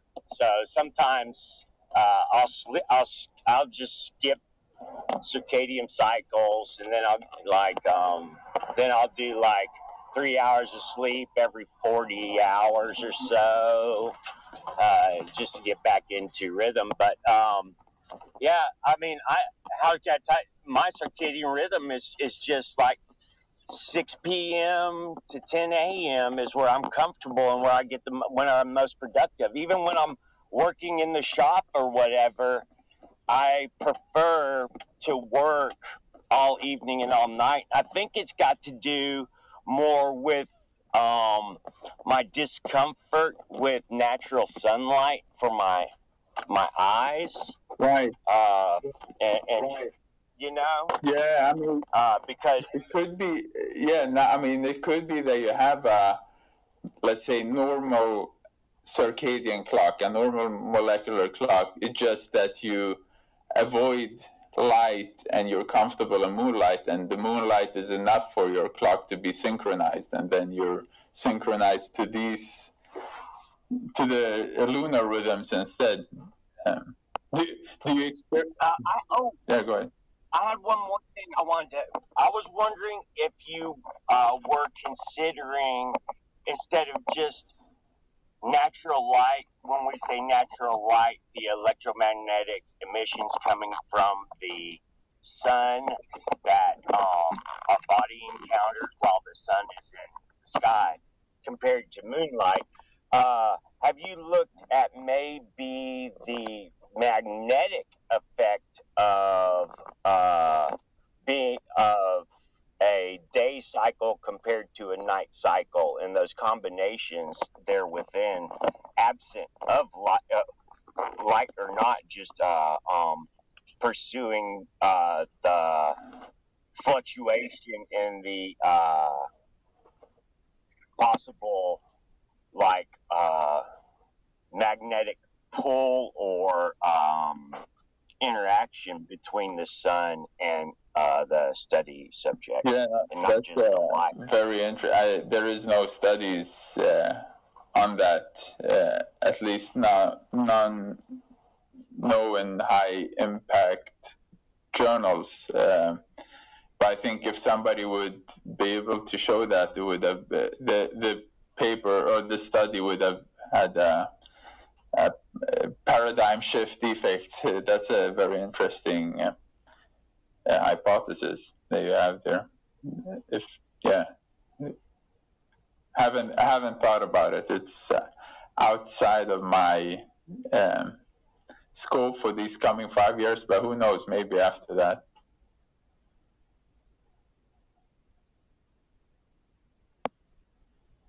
Yeah, I saw some comments of Annie on the room chat.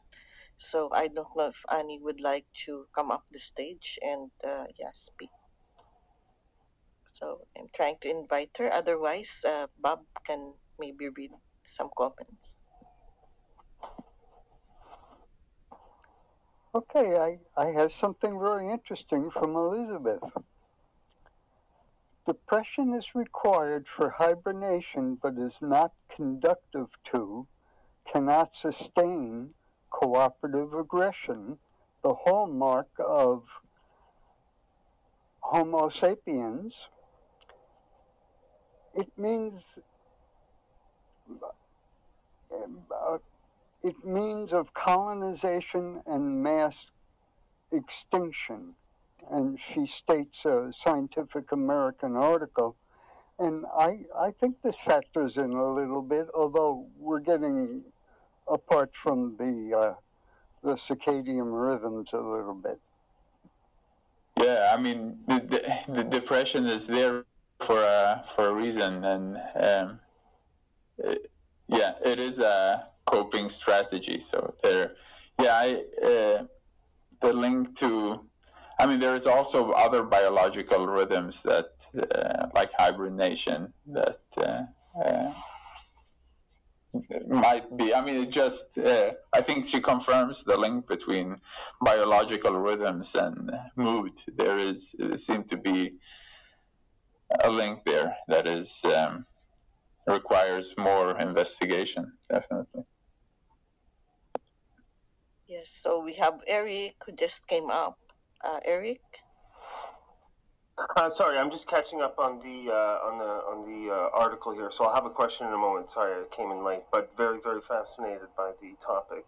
I often think of not only is circadian like the mechanisms are important to identify, and if we can correlate that or connect that with diets, then we can move on from predictive to perhaps even the golden age, or the supposed golden age of medicine, is the prescriptive algorithms or analytics. And so that would be an interesting, if there's any commentary in that direction, that would be kind of the direction of my questions, but thank you. Yeah, exactly. So that's exactly what my research, the aim of my research is to first understand which metabolic pathways and compounds in our body are altered, temporally altered with different insults in our environment, such as untimely light exposure or activity and food intake.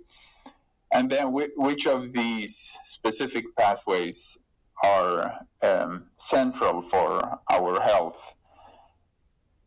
And then one could eventually target these pathways specifically in individuals with disrupted circadian rhythms in order to reverse disease progression. So that is the final goal.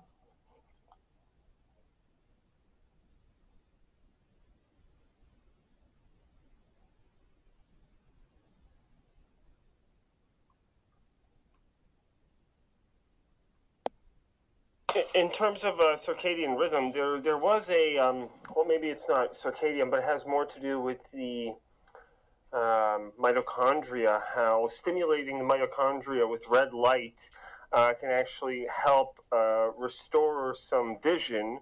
And personally, in experimenting with that kind of technology myself, I've found that I'm actually more energetic and more primed and been able to better reset my schedule if I'm able to do this, 20-minute red light therapy session in the mornings. Were there any sort of any clinical results that folks could take away? I guess like maybe top 2 tips that they could perhaps apply from the intuitions or notes that you gather from your study? Yeah, it would be it was interesting they say red light, because the blue light is the most potent synchronizer of our internal clock. So for mitochondria, it might be different. But the main factors that one should take into account is to have consistent exposure of bright light, consistent feeding schedules, and be physically active. These factors synchronizes our internal rhythms and maintain this metabolic coherence of metabolism between our organs. One factoid that may be relevant is I think it's true that red light is better transmitted through human tissue, and mitochondrial activation wouldn't make a lot of sense for something that doesn't penetrate the skin. and whereas red light does tend to penetrate the body better. I believe that's a truth. There's a company led by Mary Lou Jepson using red light for whole body imaging because it's so well conducted. So I suspect that's a truism, and it would make sense that in clock synchronization coordinated by the brain, that the optical pathways and the blue light would be preferential. But if we're talking about mitochondrial activation, which is global in all cell types, then red light may be a more important, a more effective cue. Just a wild hypothesis. Yeah, valid one. I wanted to. I sorry. just want to comment that I think early this year we had a guest in quantum photonics who talked about that red light therapy for mitochondria. John, I think she's from UCLA. Yeah, that's actually what I'm referring to. Is a past speaker, and upon hearing that, I actually was like, you know what, I'm going to try this, and now. Not only does my wife do red light therapy in the morning, so does my mom. My mom's friend does it as well. And it's strange because for me personally, I was doing blue light therapy before in the mornings, because everyone said blue light is so useful. But my wife would get a headache from it, and I would not actually see that much benefit from it. And so seeing this study on the mitochondria, specifically being able to use that energy, or at least lift kind of the minimum binding energy, perhaps it raises the floor, so the interactions perhaps are less require less energy, so you're kind of able to get moving more. But just in general, when we look at people in tropical climates with more more red light and more blue light, we see benefits. But then when we kind of move to the north, we see less blue light. And you would think adding blue light would help, but at least anecdotally, I haven't seen it actually be as beneficial as red light. So that's kind of been something that I've been experimenting with, curious about, and not really sure what to make of it, because it would be great to develop a therapy or a protocol to say, hey, look, here's the reset. You know how we have Control-Alt-Delete for computers? Perhaps there would be a great Control-Alt-Delete humans as well. Could somebody post that red light study you're referring to? I'd love to see that. I actually, I'm pretty deeply involved, as many of you know, in the COVID space and research, and people with mitochondrial impairments are suffering disproportionately, and it would be really interesting to think about red light therapy in people with known mitochondrial disease, vis-a-vis protection from and recovery from the ravages of COVID. Yeah, it would be interesting as well to link the different states that we see. In the sky from the sun would explain some of the physiological effects sunset as well that we don't know of right now. So yeah, please share. Yeah, and the other thing is that the eye mediates everything through, in most cases, 3 rhodopsins that, quantum capture the energy of a specific wavelength. And one would have, and there are many, many molecules that capture photons and excited electron states and so forth. So it would make sense that there are mitochondrial mutations that would either enhance or impair the red light effect that obviously pre-existed red light therapy. So that would be a whole fascinating line of research in mitochondrial genetic disorders, knowing which mutations might be associated with impairment, not just of mitochondrial function, but of light stimulation, vis-a-vis the quantum mechanics of those, the effect of those mutations on ingesting that energy from a light wave. Yeah, no, I agree, definitely. Could I inject something? I think there's a secondary function that's important here with red light. When blue light enters your eye, it causes your retina to dilate and you to squint. Red light does not do that, and that's the reason why running lights at night on a ship are red for the navigator and people like that. And I think this has serious potential for therapy. Yeah, I mean, the circadian field, I'm surprised that there hasn't been more research done on how different wavelengths influence. I mean, even if it's not circadian rhythms for like regulation of the molecular clock, they could be direct rhythms that light has. That's also biological rhythms, even if they're not circadian, because they're not autonomous. So definitely an area that should be studied more.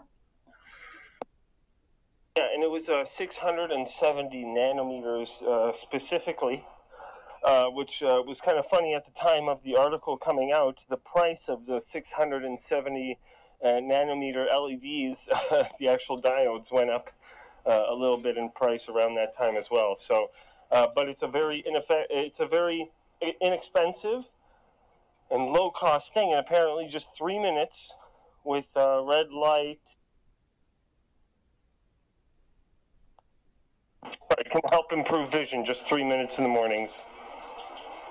So I've posted the link in the chat here on the side for folks who want to check it out. But sorry about the tangent there for light, but it seemed like a non-invasive, or at least relatively non-invasive way of helping reset that. And for myself, I'm a cancer patient who received chemotherapy, had a quite invasive surgery. So for me, the mornings and the energy, and also having had COVID, I really try to benefit as much as I can. 2% here, 5% here makes, the difference between a good day and a bad day. So really appreciate any research that kind of helps folks like myself.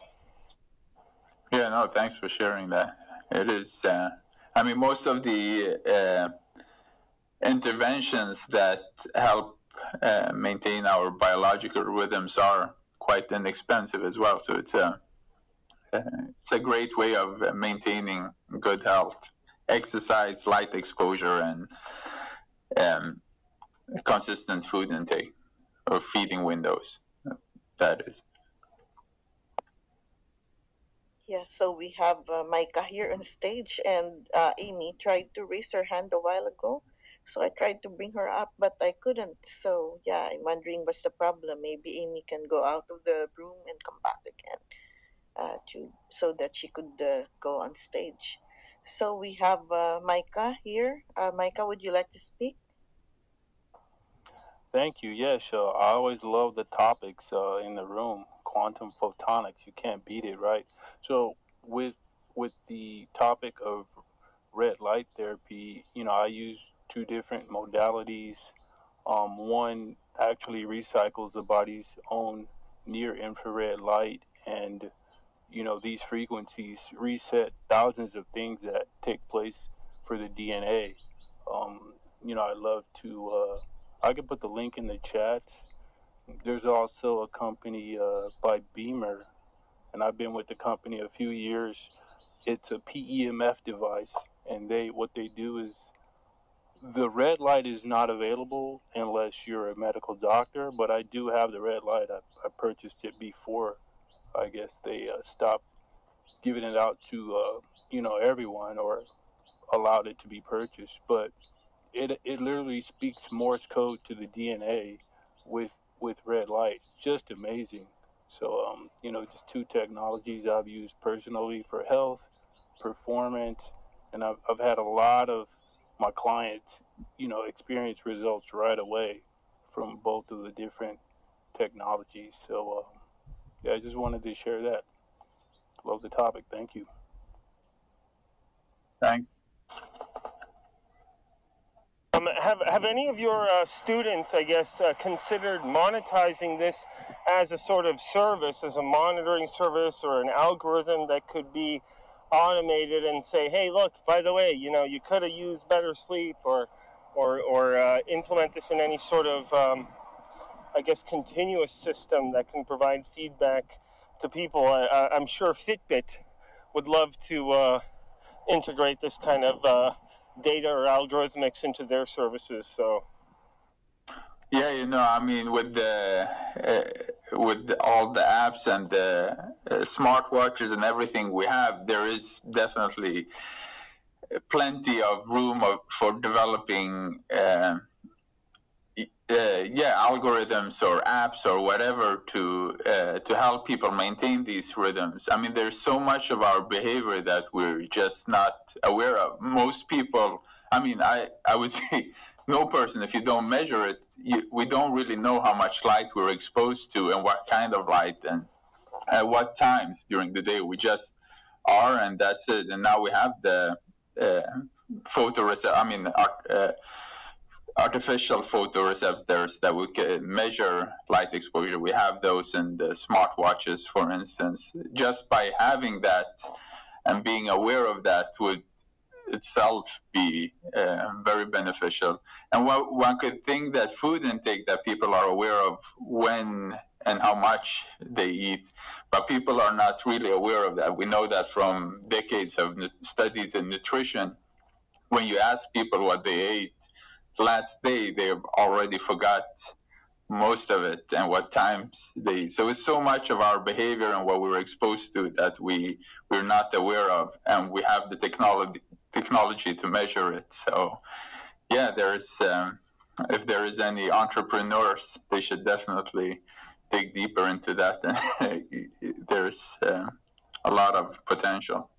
Oh, I meant more of what, so there's an individual by the name of Jamie Metzel, and he has discussed on several occasions the need for academics and researchers to sometimes take an entrepreneurial perspective, and that sometimes means encouraging your grad students to say, hey, look, what if you turn this into a venture? So my question is more geared towards members in your lab and perhaps prospective students, or as you say, entrepreneurs out there listening, that they would team up and reach out to your lab and say, hey, you know what, maybe we can put this into an algorithm, and if we can just help 1% of people, 1% of how many users Fitbit has, that's quite a significant contribution. So I often think of the scaling of how human effort benefits from automation.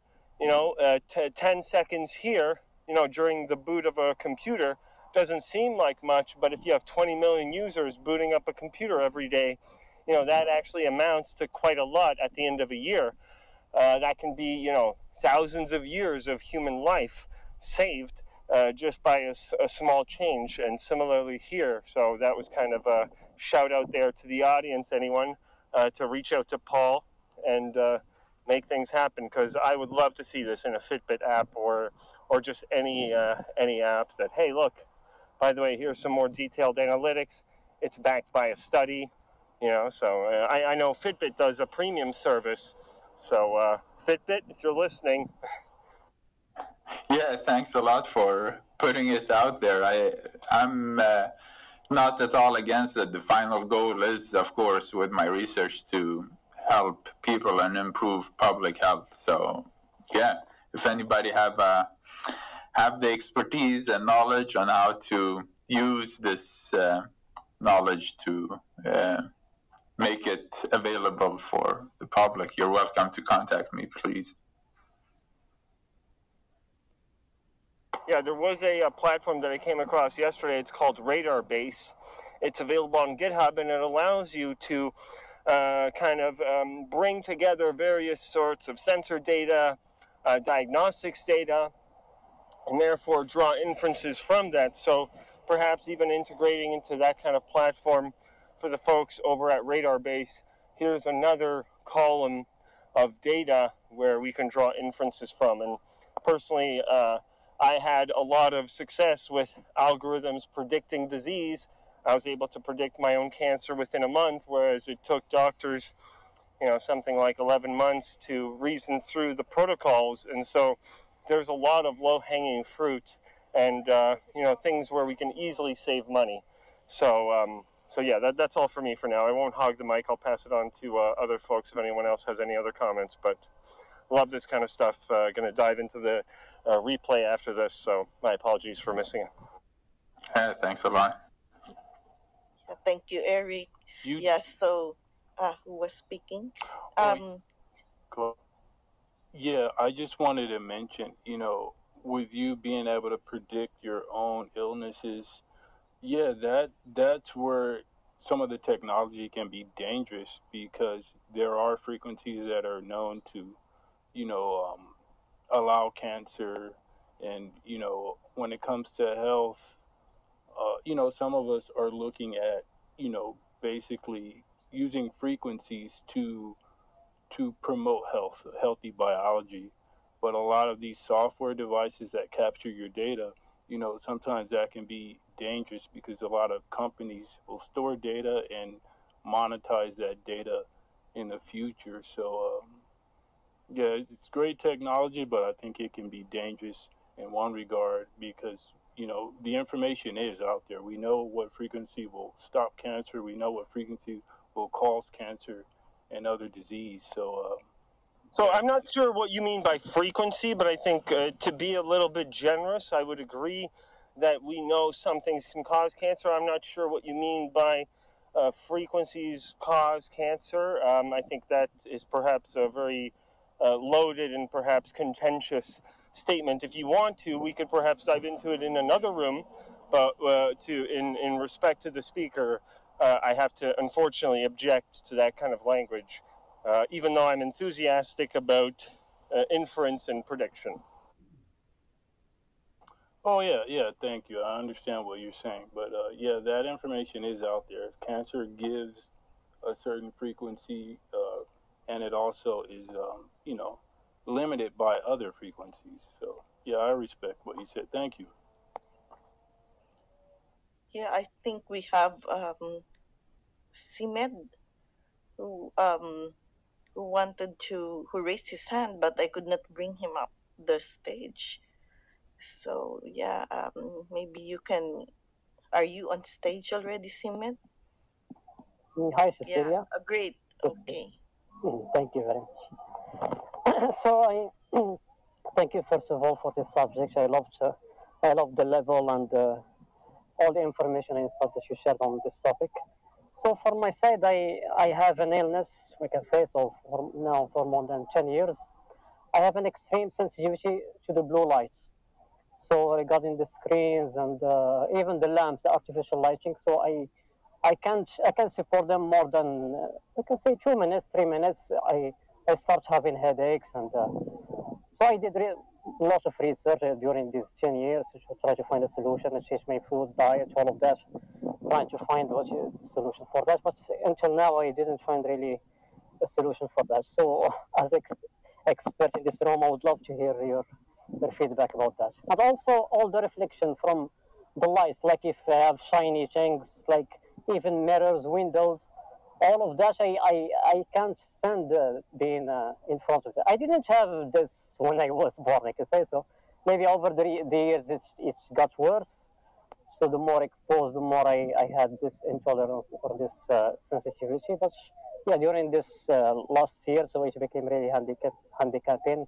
I can't work with computers anymore, only the phone, and yeah, so it's getting a little bit complicated, and it's handicapping, we can say. So thank you for your feedback. Yeah, thanks for sharing that. It's something with we know that happens with aging is that you lose in your retina some of the metabolized compounds that filter the blue light.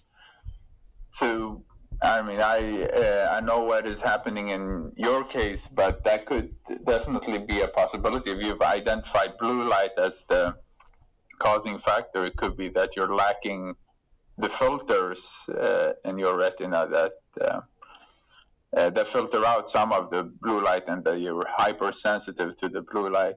Maybe it's worth, there are glasses someone could buy that filters away blue light. Maybe it's worth trying those and see if you can tolerate that more. Yes. So, Paul, you know, I usually remind our speakers when they're here at an hour and a half, but we're here for almost 2 hours now. So, how much more time do you have for us? I just saw a comment at the room chat, maybe that I would like to. Okay, yeah. Maybe we can listen to that comment, and then I think unfortunately, it's been a very interesting discussion, and I've learned a lot, so I would love to continue, but maybe one more comment, and then we'll wrap it up. You got to get on Twitter. So I just tweeted out this room mentioning that thing about Fitbit, and sometimes, you know, companies will reach out, sometimes you can find somebody, so definitely having a social media presence for labs, which seems counterintuitive, and Twitter of all places you wouldn't think is hot for biotech or bio, but in fact it is. In fact, there's a story that I'll just share quickly. I remember around the time of the gun debates last year in the U.S., a bunch of researchers, I guess folks in medicine, were like, well, guns are a medicine issue, but they couldn't obviously discuss it online without some sort of political fallout. And so instead of saying big guns or big industry, big data, they used the term big lettuce. And they said, you know, so they said funny things like, you know, this is happening for that reason, but, you know, that's something that big lettuce doesn't want you to know. So there's a lot of humor, but also a lot of opportunity for scientific labs on Twitter. So definitely make sure you at some point look into that. Highly encourage that, but that's all. Yeah, no, I am on Twitter, so yeah, it's at Paul_Petrus. Yeah, so I would recommend connecting it to your account here, so that if I'll tweet it out again, I'll make sure to tag you. So just give me that Twitter handle in a moment, but it automatically allows a post to be shared, and it tags you automatically, so it automates that process. Okay. So it would, but yeah. I'll link it to this once we're done here. So thanks for doing that. If you could just post it on the side chat or direct message me, then I'll make sure to add it into the Twitter post. Okay, absolutely. Yeah, so there was a comment from Tara on the room chat, but I could not see it now. But I remember that the comment was about the link, supposedly link between dementia and exposure to light. So, yeah, I just want to say that whether you have a comment or not, that's okay too. But I just want to announce this to the room before we start to wrap up. Yeah, dementia, Alzheimer's, Parkinson, there's so much linked to the circadian clock, and also, interestingly, to metabolism. So suffering from obesity or diabetes also increases the risk of developing Alzheimer's. And maybe it is, again, the circadian rhythms that are the common denominators linking these two. So definitely something that also needs more research. As you hear, a lot of these, this topic is very young and immature, and it would be exciting digging deeper into this. Previous to this room, we had a room from a researcher in Mayo Clinic, and I think it would be great if you would also listen to that, because I think you will be getting some more inspiration on furthering your research about the circadian rhythm. So he is having a research about chimorhythm and somasonic cells. So, but I think I just have a feeling that you will have an inspiration based on his study also, in link to your study. So anyway, I think we will wrap up because it's also getting late on the side of Paul. It is a very, very enjoyable chat with him this time, and we hope that we can invite you back, Paul, here in quantum photonics to have, just like an open discussion. Maybe we can be part of your ideation in your lab sometimes, because you see we have a mixed audience here, and members of quantum photonics, they have a lot of imagination, and they of course read a lot. So we hope. Yeah, I think I learned more than the audience here. I really enjoy being here. It's been great comments, and see people asking questions from a completely different perspective. Sometimes you get isolated in the field, in your own field, where the same ideas and questions are just repeated over and over again. So this is it is great, and I develop a lot by coming here. So thanks to everybody in the audience, especially the ones that asked questions. Yeah, just be careful though, because it can get addictive. You may find yourself huddled over in front of your phone in your bathroom, sitting on your toilet seat, talking quietly at 3 o'clock in the morning while the rest of your family. It's too late. It's too late. I'm already addicted. Yeah, there you go. So yeah. It will affect your circadian rhythm. Yeah, exactly. Exactly. I need to be careful. Good point. Yeah, please take care of your adjustment to your circadian rhythm while you are in Clubhouse. So, thank you again, Paul. And I would like to announce the upcoming room that we will have in the evening. We will be having a guest from the University of Michigan, and he will be speaking about visualizing nanoscale structures in real time. So please don't miss this room in the evening at 6 p.m. PDT. And we will be having another room tomorrow evening as well. We will have a guest from OpenAI. So this is a major research actually, and it took me about 2 months to be able to bring this guest on stage, because he had to ask for clearance from OpenAI to speak about this paper. So please check this out. The title of the room is Evolution Through Large Models. Yeah, this is all maybe that I will announce. These are the next 2 rooms that I will announce, but we have maybe 2 or 3 more major rooms before the weekends from major researchers. There's another AI researcher from Microsoft who's coming in with also a major paper. So please follow Quantum Photonics, and yeah, please be here to share that discussion with us. And Paul, we are very grateful for your coming here and for your staying for a long time and the great engagement with the audience. We are also thankful to those who are here on stage: Bob, Shera, John, Alma, LT, Yellow, Eric, of course, Micah, Simed, and Ryan, who came back. And everyone in the audience, I cannot mention you all, but thank you so much for having been here, especially those who had stayed from the start and until now. So yeah, it's time to call up on stage Darcel. Please come up to help us in the countdown. Mic to you, Darcel. Thank you, Cecile, and thank you, Doctor, for a great talk.